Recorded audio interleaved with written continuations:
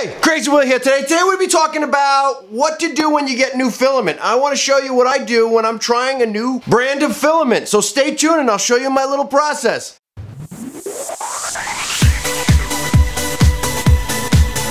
Hey, Crazy Will here from Crazy Will's Tech Show. Today, we're going to be taking a look at what I do when I get some new filament, a brand that I've never used before, what I like to do to test it. I'm going to show you that today. So this is the filament that I'm going to be testing, and this is how it was delivered, guys. Seriously, like with a little window where it could have been punctured or messed up. That's how they delivered it. Leave a comment down below. Am I wrong for thinking that you shouldn't deliver filament through the mail this way? Like it should have been in a box that didn't have a window? I mean, what do you guys think? So what we're going to be doing, and we're actually testing out a brand that I've been interested in trying called Tech. I'm not joking, it's actually called Tech. It got really good reviews, so I'm going to try it. And if you look right here, they have a sticker, and this is really good. Most of them have it this way, where it tells you the size, the color, and usually the temperature requirements. And I don't see the temperature requirements, just that it's made in China, it's recyclable. Maybe it's on the other side. Oh, here's the actual logo. So far, I'm not impressed. But it's sealed, I'll give them that. It's sealed, it's just,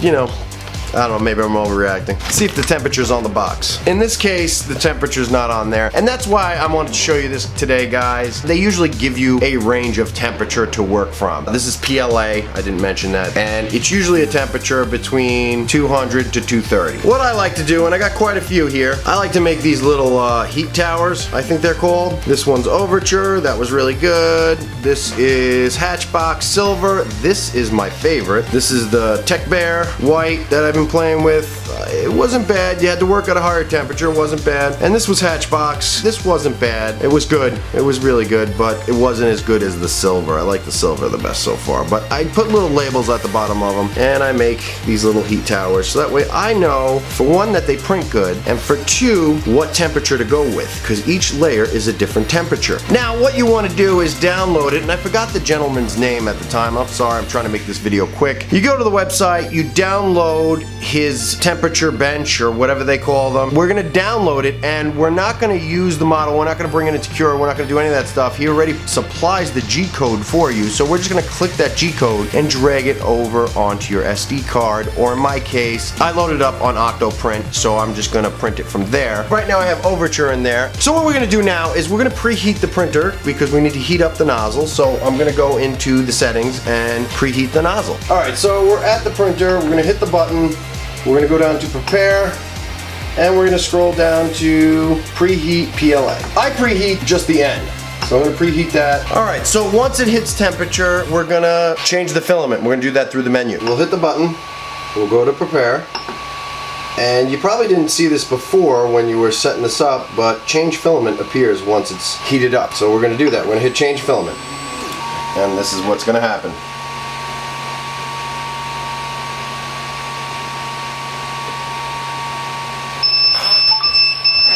Basically what we just did is when we hit the change filament, it pushes some filament through and then backs it out. So that way there's nothing clogging the actual head of the filament. So now it backed it out enough, it's not in the hot end, and I can pull this out. Alright, so from this part, we're actually just gonna grab this right here. We're gonna push down on the retention nozzle thing, I guess. I don't know what it's really called. And we're just gonna yank this out. And that's what it looks like right there. Now you wanna be careful with your old stuff. You don't wanna tangle this up. This stuff doesn't come tangled from the actual factory, you tangle it. So if you don't put this end in one of these holes, you don't want to make a tangled mess. So basically we want to take this end, make sure it doesn't snap back into itself and go through there. We want to put it right in the hole here, right here, and bring it right in like so. And I am glad they did this. They actually sent this with a bag to reseal it.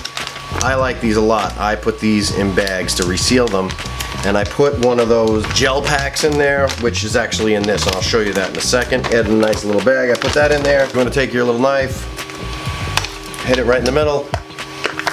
This is actually nicely sealed, considering how it was shipped. I'm gonna take the little packet, gel pack, throw it in there with this, and we're gonna seal this. I'm gonna push the air out, and I'm gonna seal this and put this away. All right, so we'll put this away. I throw them up here, my little storage area. So let's see if we're gonna be keeping this stuff.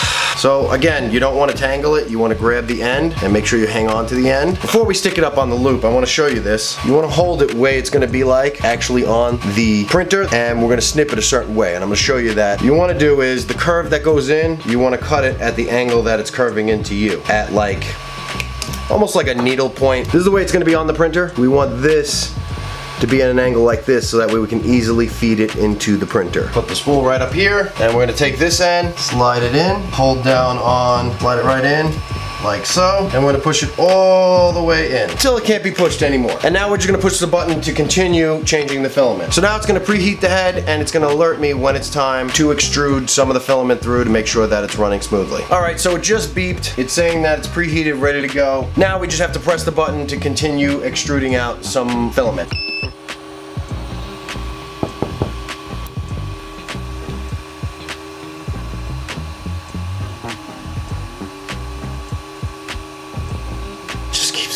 Alright, so it removed all the old filament, and now the new filament's loaded. Okay, so from this point, we're gonna click resume print. So now she's ready to go. We're gonna load that file up now. We're gonna go into the menu. We're gonna scroll down, print from TF.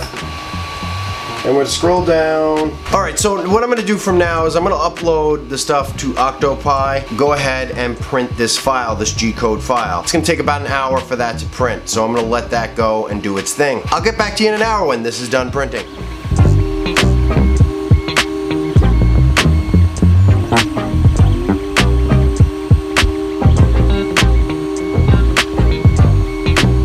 So it is done. I took it off the bed. It is not the best filament for high temperature. I don't know how well this stuff is gonna print. It has a nice sheen. I'm a little on the fence about it. I'm probably gonna do a couple prints today and see how it handles it, but it likes the lower temperature, and that's why it's good to do these temperature gauge, just to see what this filament can handle and if it's something you want to keep. Now me personally, I don't know. This is the first time I tried this stuff. I got it really cheap for like 17 and change. So I said, you know what? I've been seeing this brand a lot. They have a clear filament that I'd really like to try. I didn't want to spend the money until I saw what this can do first. So I want to see if this filament is actually any good. So far, it looks promising. I mean, high temperature, I'm not going to hold that against it, but that's why you do this. So that way you know the lower temperature, I say the 200 mark. Basic standard Cura settings are probably going to be fine in this, so I could do standard PLA, which is really good. I don't have to change anything. Now, at another brand, it was called the Tech Bear. That one liked 210. It didn't like the lower temperatures. So, you know, it varies. So it doesn't mean it's a bad filament, doesn't mean it's exactly a good filament, but I'm gonna try a couple prints and see what it can do. But just by looking at this, you can see the temperature is probably around, I'd say, because this is going from